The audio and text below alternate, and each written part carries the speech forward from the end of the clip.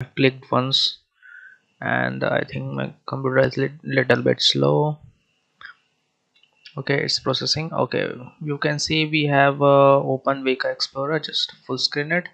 Now here we go on the top left. You can see we have our open file options.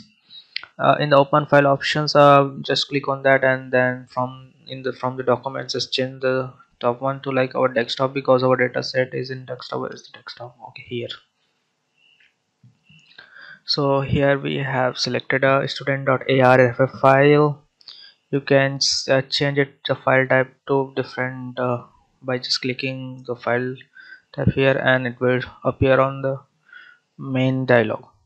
Just now click on open now, and here you can see our dataset, right? But as you observe, as for the other things, we used to get something like colorful bars on the top bottom right. In this we are not getting that colorful things, right? Okay, now let's try to cluster this data set. Simple k-mean cluster. You can see we have already have the cluster. Let's select it. You can see we cannot select simple k-means, right? It cannot be applied because I don't know, there might be something wrong with the data set.